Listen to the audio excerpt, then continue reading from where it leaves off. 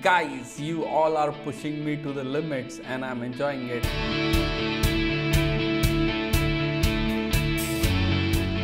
Welcome back guys, Arun this side again, and I am so sorry that we missed a couple of episodes. I guess I was busy, but I'm trying very hard to be committed to my daily DBA show, and let us see how many more days I won't skip the daily DBA show. I'll try my best. Keep commenting, keep sending me your queries, and I'm actually loving this phase where I'm right now helping a lot of DBAs with production database related queries. So they are sending me their production database issues, and which my team is helping them in order to solve those issues. Like we recently helped one guy in data guard setup, and we also helped one guy in performance tuning. We helped the guy to improve the performance of one SQL query in their environment. I mean, I love real-time stuff, but not to discourage any of the fresher DBAs who are trying to learn the Oracle database or trying to get into DBA world. I still request you to continue to send me your queries to support@dbagenesis.com. I'll try my best to answer as many questions as possible. And I apologize for all the DBAs whom I'm not able to get back to in case I'm missing some of your comments, or probably I'm not responding to some of your emails. I apologize. But that being said, I'll try my best still in order to help as many of you as possible. That being said, guys, let us start our today's episode with the first question of the day. Can data exist above high watermark? I 100% feel like this has been asked by someone who is just trying to learn the Oracle database. And see, high watermark means it's the last level of, like it's the last mark till where data ever existed inside the data block. Now, high watermark, it in itself denotes the highest level that the data was ever inserted into a data block, right? So how do you feel like there might be data above the high watermark? I mean, it's not possible, correct? So let's take, if you talk about a river, and let's take, we are talking about the highest level of water that the river ever had, that is like high watermark. It's very simple. So it means like, how can you say that if we are saying high watermark was so and so feet, let's take 500 feet. So how can we say that like river ever had water above 500 feet?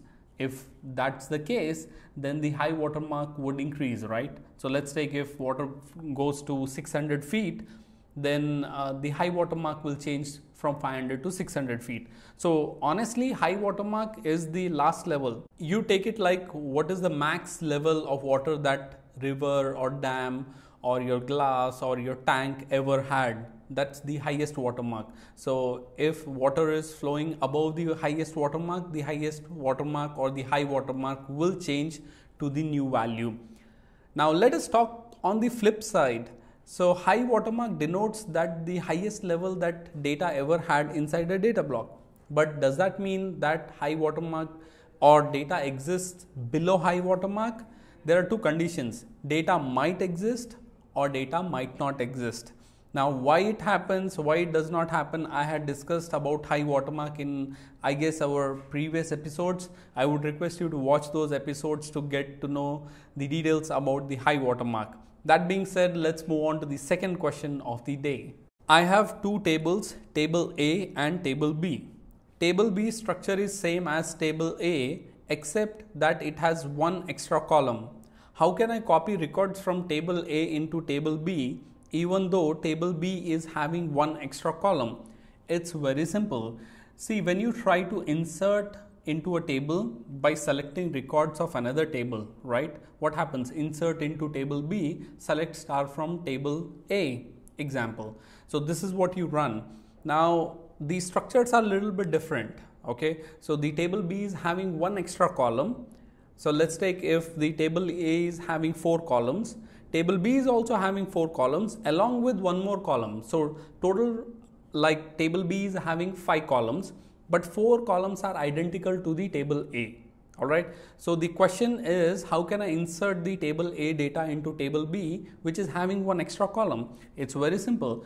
While you are using the insert statement, you have to explicitly say the column name. What I'll do is I'll put the link somewhere below this video so that you can insert, or you can use that insert statement. So it will be like something insert into table B, and then you have to define the column names, column 1, column 2, column 3, column 4, then select column values from table B. I mean, that's how it's done. So while you're defining the insert statement, you have to explicitly say the column names and then select those column values from the other table, and you would be able to insert into the, I think, whatever table you have. All right. That being said, let's move on to the next question. I think this one was very simple. And one of the application that I was working, I can recollect now, they had this issue, like they were trying to insert the data from the other table, but what happened, someday, I'm not sure if it was a client's requirement or who did this. So the table where we were trying to insert the data, the structure got changed and a new column was added. So all those insert statements were failing in the package, and then we had to redo or rewrite those insert statements. So for all the experienced DBAs, this is a great learning for all of you. Whenever you are developing applications, or if you are involved into application level development, or if you are a developer who's watching this episode, I want you to note this. Whenever you are writing any packages, any code for any kind of database, not at all Oracle database, but any database, you have to explicitly define the column name in all the insert statements. Okay, don't go with don't go with insert into table B, select star from table A. So if the table B structure changes or table A structure changes, those statements will fail. So I recommend all of you, all the developers, be careful while you develop the code, whether it is PLSQL procedure or any kind of code. And for all the DBAs, if you are using any insert statements, for practice, for just learning purpose, it's good. But the real way to execute a insert statement is by defining the column names explicitly. That being said, let's move on to the next question. Difference between DB file sequential read and DB file scattered read. I guess slowly I can see a lot of performance tuning questions in our daily DB episode. As far as I love these questions, but the biggest issue is we need a separate session to explain these kind of topics. I would love to explain, but unfortunately this show is not designed to explain any topic in that depth. So what I can do is I can help you guys in order to answer interview questions. Let's take if this question has been asked to you, or if you are going to face this kind of question. So understand this, DB file sequential read, sequence, right? It has to go in a sequence. So what happens is when your query is reading from the database index. So what happens when query is reading an index? So index, one record will be read, and then it will pick up the block, right? The data block that it corresponds to. Next, it will go to the next index value, pick up the block. So index block, index block, index block. It is a sequential read, right? So whenever there is an index involved in a query, the query will go in a sequence as per the index. Let's take we have a book, okay? And if I ask you to scan through all the chapters and let me know what are the page numbers, what you will do? You will go to the index, go to the chapter 1. You will go to the index, you will go to the chapter 2. You will go to the index, you will go to the chapter 3, right? So what you are doing, you are going to the index and going to the page number, right? That's how you move through the book. So that's what happens inside Oracle. If index is being used inside the query while querying the table contents, it will go from index block, index block, index block. I think it's sounding like a music. Index block, index block. All right. Now, what is DB file scattered read? Let's say you have full table scan. So Oracle is authorized to read all the data inside the table or all the data from the disk. So it will go in a scattered fashion because there is no guiding mechanism. There is no index involved. So Oracle will pick up whichever block it finds as fast as possible, because the result has to be given to the user as fast as possible. So Oracle will move like in any direction, like there is no fixed pattern as to which block will be picked up first. Oracle will try, like whichever block is in the memory, it will throw them out to the user. Whichever block is not in the memory, it will go quickly grab those blocks and then give the output to the user. So that's called scattered read. Like there is no guiding mechanism, there is no kind of like sequence that is being followed by Oracle in order to get the data to the user. Once again, sequential read, index block, index block, index block, you can make it as a rhyming or rhyme for yourself. And when it comes to DB file scattered read, it's like Oracle will try to run to get all the blocks from the disk as fast as possible, because giving the output to the user as fast as possible is more important to the Oracle. That being said, I guess that will help all of you guys, and let us move on to the next question. How can I upgrade from Oracle 9201 32-bit to 11G 32-bit version?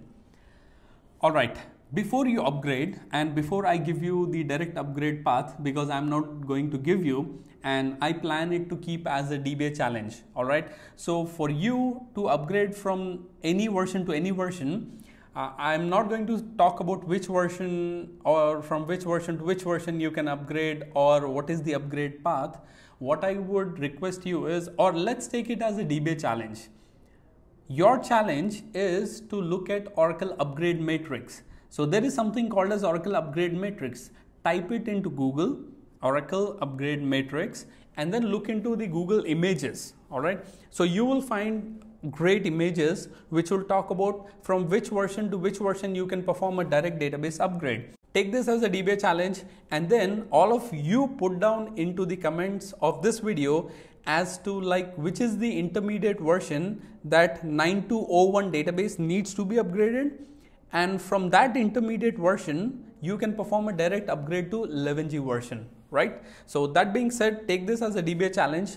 So I want all of you to go to Google, all the experienced DBAs, type into the Google Oracle Upgrade Matrix and look into the upgrade matrix, find out which is the intermediate version. You cannot perform a direct version of the database from 9201 to 11G version. Okay, I gave you a hint. So there needs to be an intermediate version that you need to move on. So what is that intermediate version? Comment below this video and I'll see you all in the comment section. Meanwhile, let's move on to the last question of the day. Can I create DB link between databases hosted on different operating system platforms? I guess this is one of the smartest questions, but I mean, it's silly on the other hand. See, DB links depend on the database connection, the TNS entries, right? So whenever you try to connect to any database via the DB links use TNS mechanism to connect to the database. So why do you think that the operating system of the database will come into picture while connecting to the database? I mean, it won't come, right? At any given point of time, if you're creating any DB link, the operating system of the underlying database does not make a difference because you're using the TNS entries, right? So TNS entries will connect, and also TNS entries are also independent of the operating system. You configure your TNS entries under the Oracle Home Network Admin location, and you have a standard for configuring the listener and the TNS entries.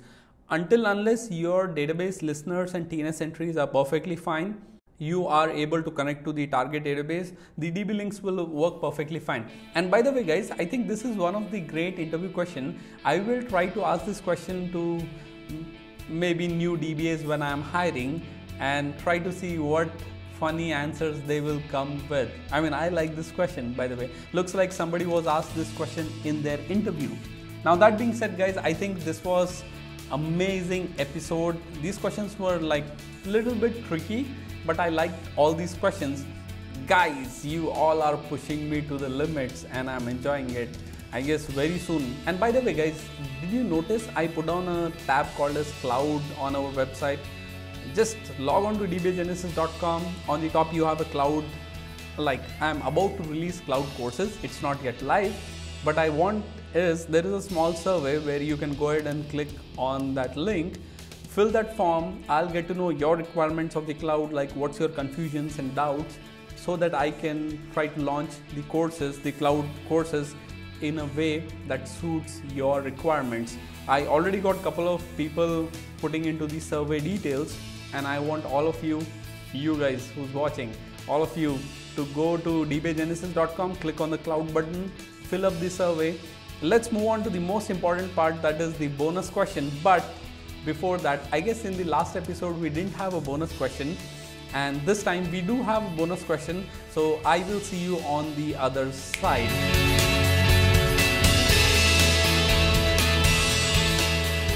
Alright guys, I'm back, and I have chosen this question as the bonus question because this is a problem with all the fresher DBAs and also some of the experienced DBAs. And the question goes something like this. Let me read it out for all of you. How can I prepare for Oracle 19c certification? I mean, guys, don't be fascinated or run behind the latest certifications that is being released by Oracle. First of all, I mean, whenever there is a new certification that is being released by Oracle, it does not mean that your old certification gets rejected or it is abandoned. It doesn't mean like that. Like, you still are certified by Oracle on that particular version. For example, if you are an Oracle 11g OCP, that means you are certified for 11g version, right? And don't get confused with the 19c version. Like 18c is just playing with the numbers of the 12c version. 12.202 is 18c, 12.203 is 19c, right? So just by looking at the numbers, don't get confused that 18c is different, 19c is different, or they are completely different databases. Not like that. I want you to focus. Let's say if you are really interested to prepare for Oracle 19c certification, what I want you to do is pick up any Oracle 12c release 2 version material and start learning. That's more than enough, because right now you really don't have material for preparing for Oracle 19c version. And also remember, you might have this question: if you are learning for or preparing for 12c release 2 version certification, then how would you answer some of the questions related to Oracle 19c? Great question. I mean, credit goes to me. The 19c version, what I want you is prepare with the 12c release 2 version, and in the 19c version you just read about the new features of Oracle 19c, and that's more than enough. That will help you prepare for the 19c certification. That being said, one important thing guys, as I told earlier, it's not that you lose all the credibility if you are 11g certified or 10g certified. That means you are really certified for that particular version of the Oracle database. But if you want to upgrade your certification, make sure you are upgrading your skill set also. I mean, don't upgrade the certification because you want to show off in the interview or show off to your friends, or you just want to have it just because it has been released. It doesn't make sense. If you are really working on 19c version, which I can guarantee that I don't think many of you would be working, because currently I'm still seeing a lot of companies or our clients migrating from their 11g version to 12c version. So I don't think you would probably be working on the 19c version, but if in case you are, I wish you good luck, and that's the simplest way I can tell you as to how to prepare for the 19c version. Pick up any 12c release 2 version material. Also read through 19c new release or new features. Done. You can appear for the 19c certification. That being said guys, I'll take a leave.